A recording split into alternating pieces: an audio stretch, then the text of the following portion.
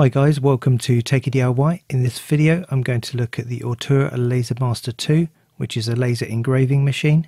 It measures 550 by 570 millimeters with an engraving area of 400 by 430 millimeters. It has three different laser module options, 7 watts, 15 watts and 20 watts. I'm testing the 20 watt model. The machine is supplied as a kit, which is relatively easy to assemble. The frame is constructed from 2020 aluminium profile or extrusion. The gantry is partially assembled. The X-axis carriage runs along the gantry rail on V wheels, and it's driven by a NEMA 17 stepper motor, belt and tooth pulley. For the Y-axis, the gantry runs along the side rails on V wheels. Belts and tooth pulleys on each side are linked by a drive shaft, and this is driven by a NEMA 17 stepper motor. Limit switches are installed on the X and Y axis, and soft limits are used to prevent the machine being driven beyond its physical limits. The limit switches are also used for homing, which is how the machine identifies its initial starting position. As I mentioned earlier, there are three laser module options, 20 watts, 15 watts and 7 watts. These values refer to the power input rather than the optical power output. The actual optical power outputs are 1.2 to 1.6 watts, 4 to 4.5 watts, and 5 to 5.5 watts. The module uses a 445 nanometer diode laser, which operates in the visible light spectrum with a colour somewhere between violet and blue. This type of laser can only engrave coloured materials and cannot engrave white or transparent materials, at least not without employing some tricks. The laser module lens focuses the laser output into a spot on the surface of the material. The stepper motors and laser are connected to a controller PCB. This is a Lasergrbl based controller with a version number of 1.2F. Lasergrbl is open source firmware that inputs G-code commands and controls stepper motors and lasers. Lasergrbl normally runs on an 80MB 328P 8-bit microcontroller, but in this case Ortur have used an STM32F103 C8T6 microcontroller. The STM32 is a 32-bit device with more memory and a faster clock speed. The advantage of this is that the controller can operate at a faster step rate and can accommodate additional features. Some additional safety features have been implemented in the firmware. Firstly, a sensor on the PCB detects movement and shuts down the laser if the machine is jogged. Secondly, to prevent fire, the laser turns off if the computer isn't responding.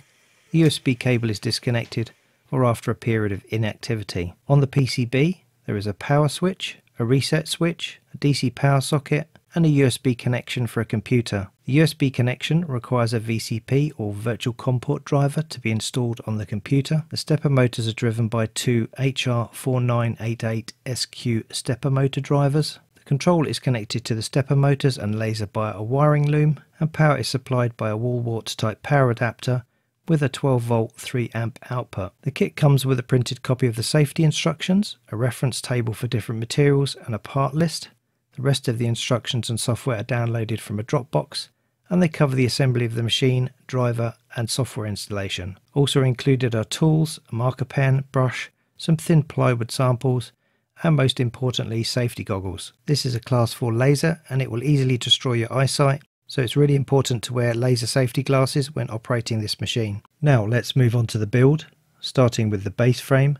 This is constructed from the full length of 2020 aluminium profile. First we're going to join a 540 and 460mm profile section using a corner bracket and an M5 25mm set screw. The ends of the 460mm profile section are tapped to accept M5 set screws. The corner brackets slide into the channel on the 540mm section, fully inserting in only one direction.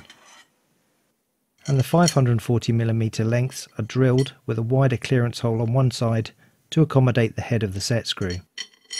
With that in mind, the corner bracket is slid into a 540mm section, a 460mm section is slid onto the corner bracket, and an M5 25mm set screw is inserted through the hole and screwed into the end of the 460mm section.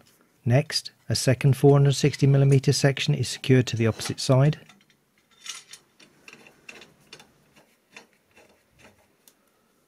The frame is flipped over, and two T-nuts are installed in the outside channels of each 460mm section.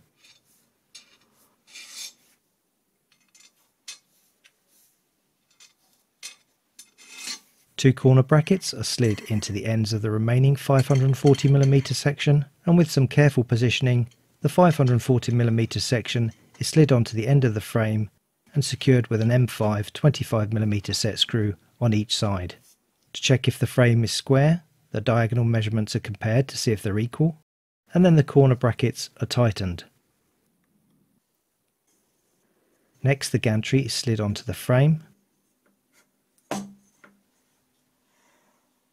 Now we need two acrylic legs, a toothed belt, two M5 washers and four M5 10mm set screws. The toothed belt is inserted through the slot in the acrylic leg. The leg is secured to the frame with an M5 10mm set screw and the T-nut that we installed earlier.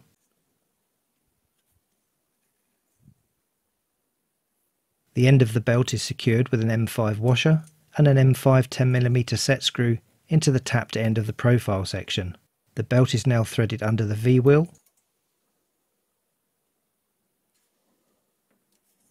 over the pulley,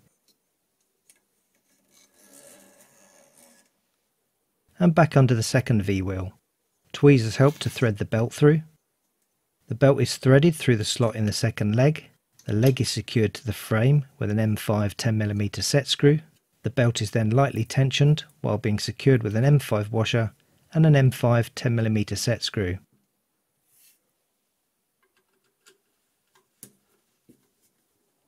The belt on the opposite side is installed in the same way.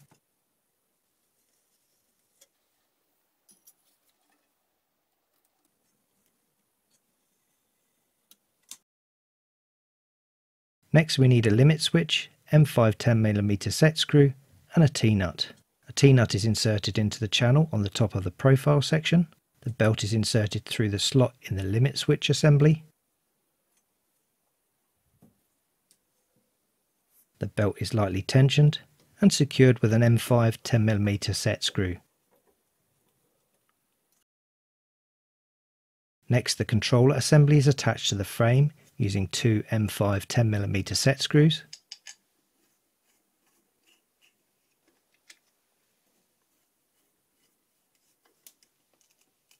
The X-axis stepper motor is attached to the carriage assembly with four M3 8mm screws.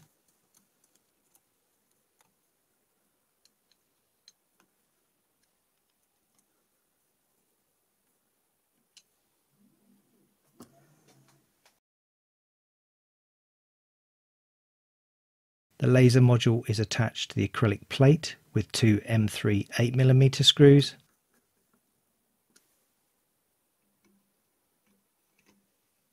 And then it's attached to the carriage with four M5 cap nuts.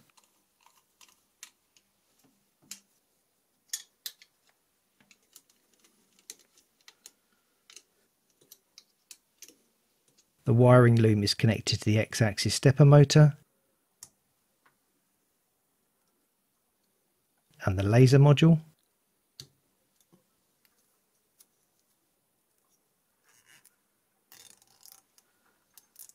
Then to the Y-axis printed circuit board and stepper motor.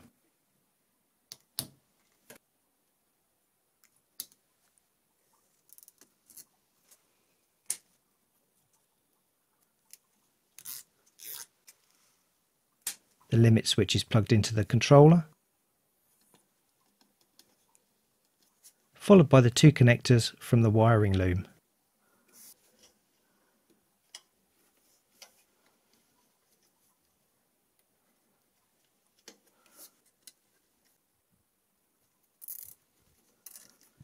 The USB cable is plugged in, and also the power supply. The software for the laser engraver is downloaded from a Dropbox. It's contained in a zipped file called Laser Master 2. First, the USB device driver is installed.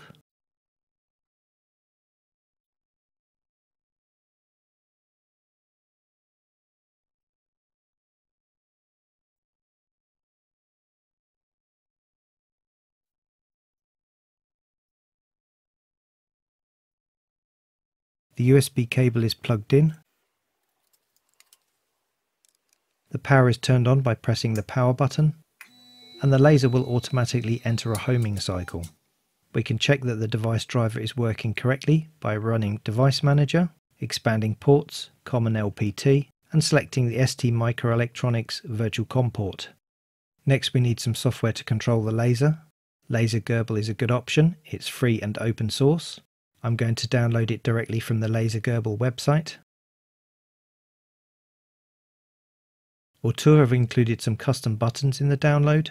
To install them, right-click in the Buttons area, import custom buttons. The file is located in the Lasergrbl control software directory, and then select Yes to import each button.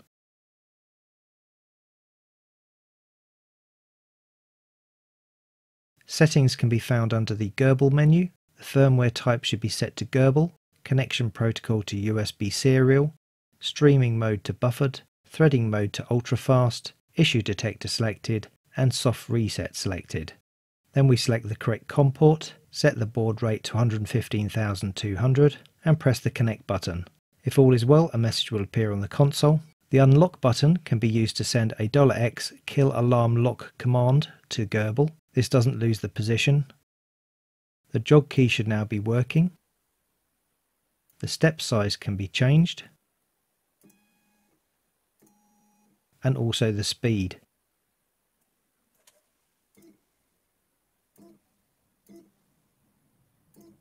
Home button returns the axes to the 0 point.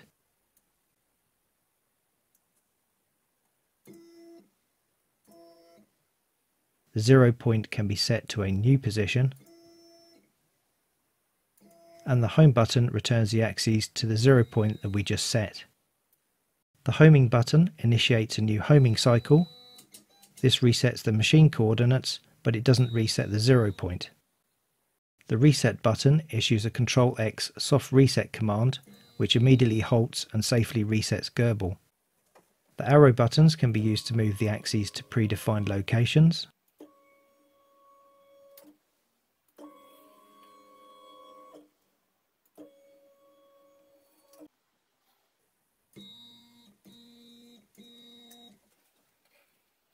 The laser button can be used to switch the laser on and off for focusing.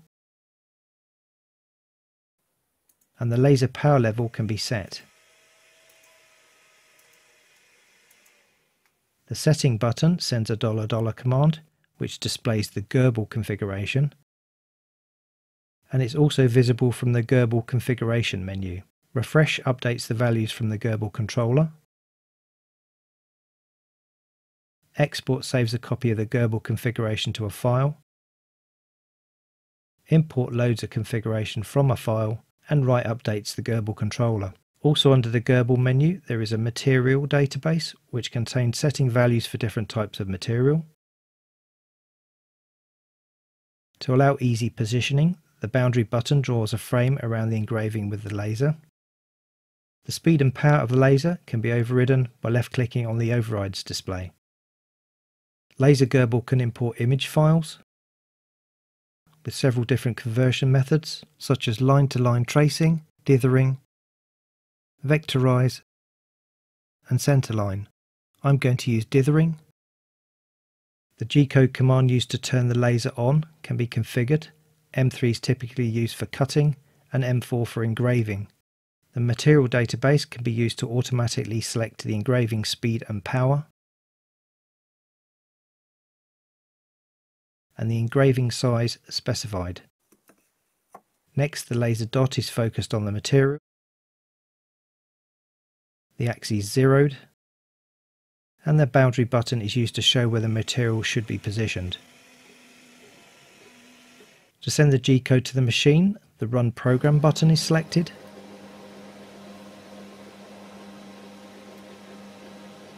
The laser ablation process creates potentially harmful smoke and fumes, and so ventilation is important. I'm using an extractor fan as a temporary solution.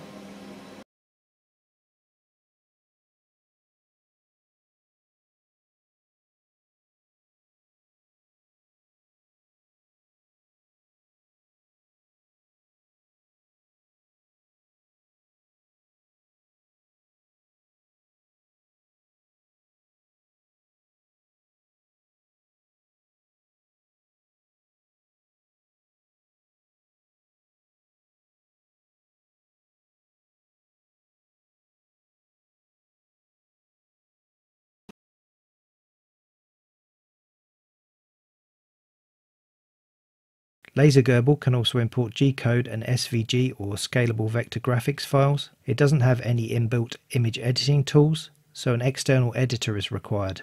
A good free open source option is Inkscape, so let's try that.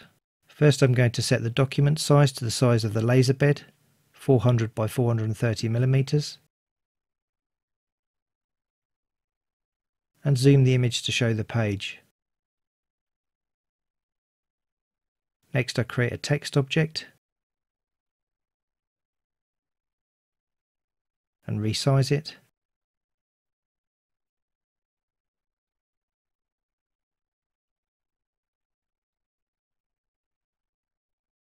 And when I'm happy with the size, convert the text object into a path.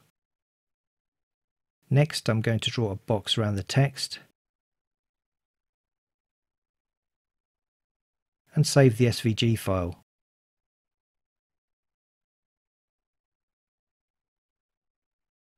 In Lasergrbl, the file is opened, the speed and maximum power values entered, selecting Create generates the G-code, the number of passes are selected, and then the G-code is sent to the machine with Run Program. This is 5mm thick foam board.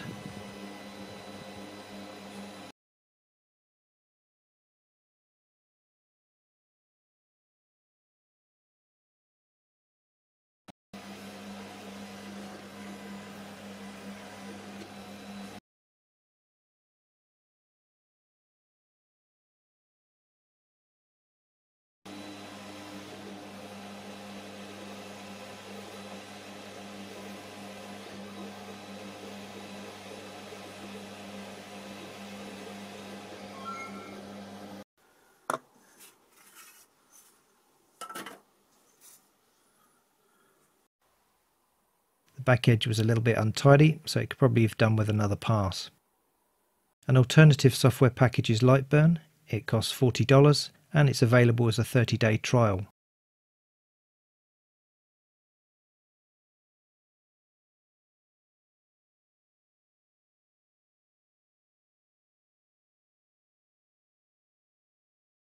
Once it's installed, the Ortur laser must be added as a new device. Find My Laser scans for the connected lasers, and then it can be added. You can set the origin position and whether to auto home the machine on startup. To connect to the machine, select the COM port. Settings can be found under the Edit menu. The speed units can be set. To focus the laser, a laser fire button can be enabled from the device settings under the Edit menu. The button will only appear after a restart, and it can now be found in the Move window on the right hand side. The jog keys can be used to move the axis. Pressing the Control key at the same time gives small steps.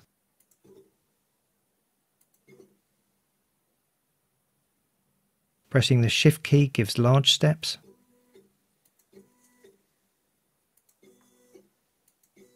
This is a plywood sample from the kit. The fire button enables the laser. The power level can be changed.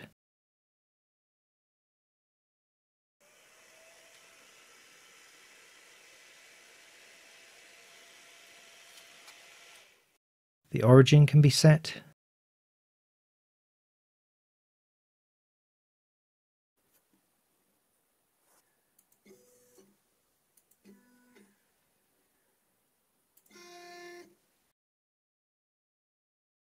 The colours at the bottom denote different layers. Each layer can have different engraving settings. Let's engrave some text.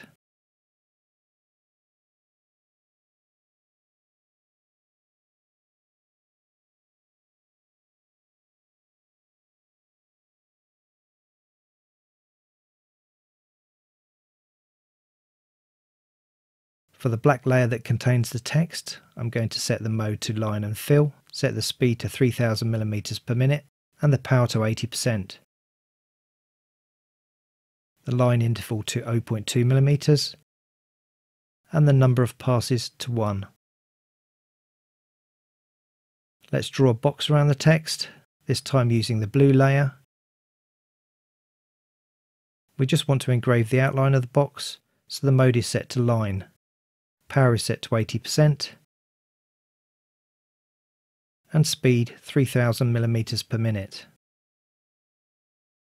Now let's engrave a circle. The red layer is selected.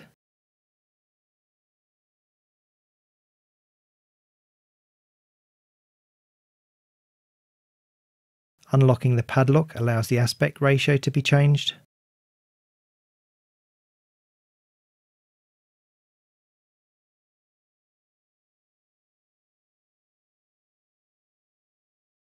The mode is set to line, the speed to 200 millimeters per minute, and the power to 90%. So this will be a much deeper burn, and it might even cut all the way through. I'm just going to resize it.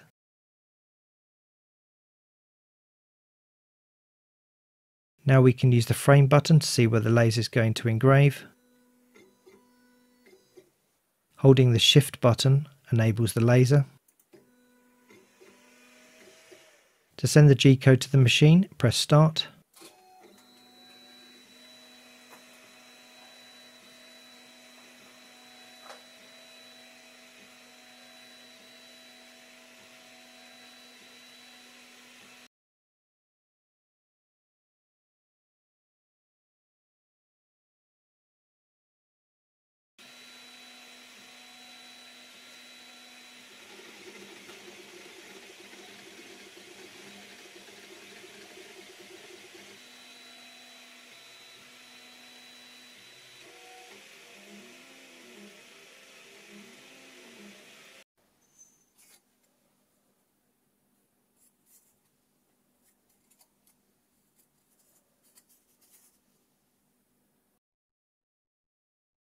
Images can also be engraved with Lightburn. I'm going to try engraving a ceramic tile using the Norton method. This is where you spray a white tile with flat white paint. I'm using Rust-Oleum All Surface Flat White, just giving the tiles a light even coat and then leaving them to dry overnight. The image is imported into Lightburn by selecting File, Import, selecting the image file and Open. Closing the padlock keeps the aspect ratio while the image is resized. The tile is 100mm square, so I'm going to change the height to 98mm. The position is set. Now we can modify the cut settings. This did take a bit of experimentation. The speed I have set to 600mm per minute, the power to 100%, the line interval to 0.25mm, and the image mode to Jarvis dithering. Grayscale doesn't work with this method. The frame button is used to check that the engraving will be correctly positioned on the tile. The laser had already been focused earlier on, so now the image can be sent to the laser by pressing the start key.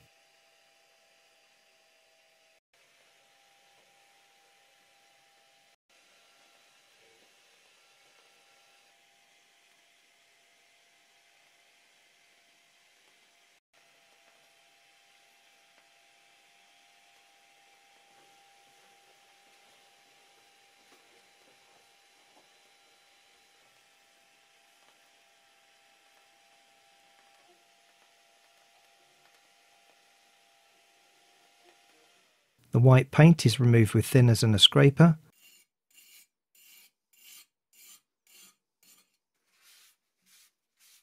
And that's the image burned into the tile.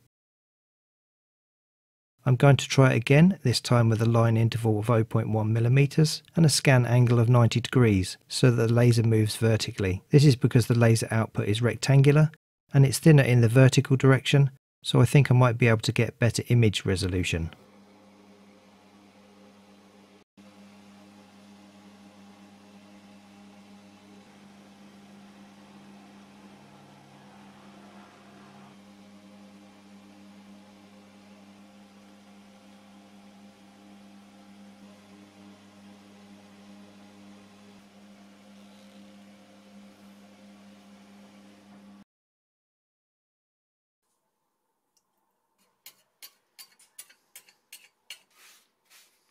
That's the result. and the two side by side. In real life, both look really good. Some of the other things that I've tried are engraving a mirror. This is a glass mirror tile. It was engraved from the back with the text flipped horizontally in Lightburn.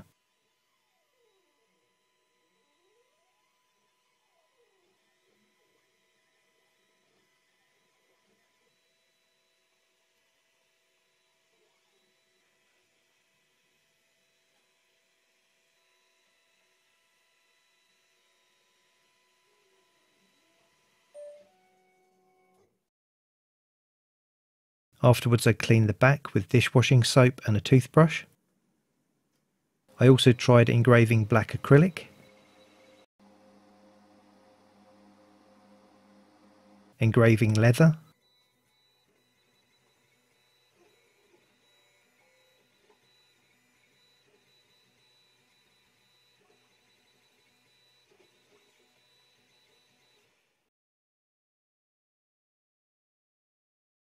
engraving painted steel. This is part of a PC case.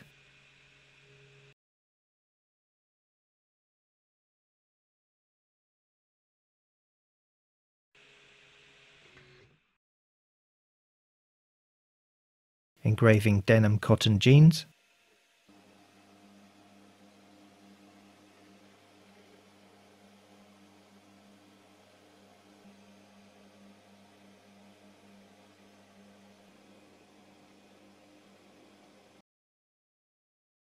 Cutting black acrylic.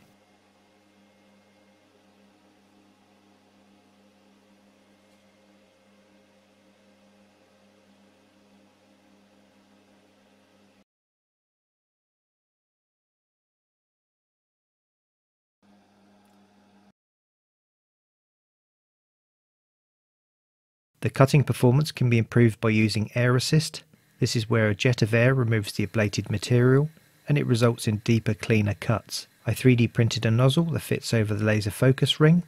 The tube is connected to a compressor. This is cutting black acrylic with the air assist. I enlarged the end of the cone because it had a tendency to obscure the laser, but unfortunately this did reduce its effectiveness. Nonetheless, it still gave a cleaner cut. Next was 6mm or 1/4 inch pine wood. This cut easily.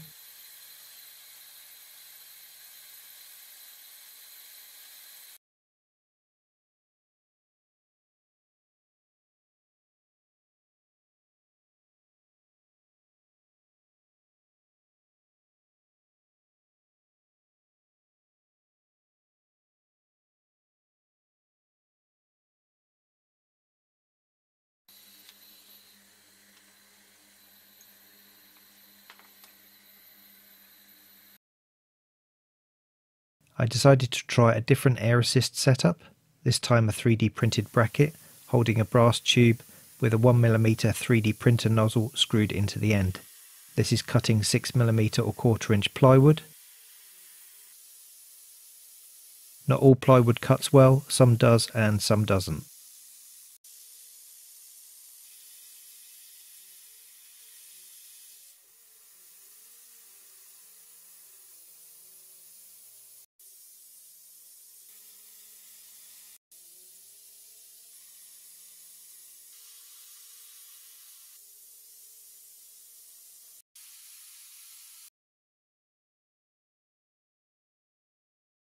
Next I had a go at cutting a denim cotton jean material.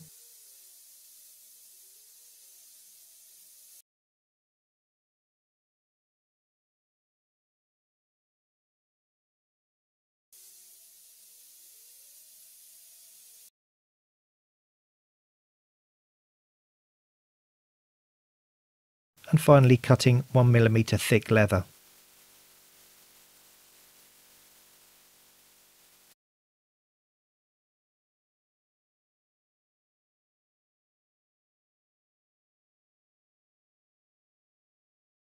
So hopefully that's given you an idea of what you can do with the machine. I've had it for a couple of months now and it works well. The laser can cut and engrave dark or coloured materials, but it can't engrave transparent materials. It does take a bit of experimentation to find the right settings. Air assist is a good addition if you want to cut, and ventilation is absolutely essential. Lasergrbl might be all you need in terms of software, but I'd also recommend trying Lightburn because of the built-in editing and layering. Ortur's use of an STM32 microcontroller rather than the usual 80 mega 8-bit microcontroller is interesting, as it should allow large image files to be engraved at a quicker rate. If you're only interested in engraving and not cutting, I would recommend selecting one of the lower power options, as the 5.5 watt laser that comes with the 20 watt model has a larger spot size than the lower power models. The lower power lasers are also quite a bit cheaper. Overall, this seems to be a good product. I've certainly enjoyed using it. If you're interested, the link is in the video description. Thanks for watching and see you again next time.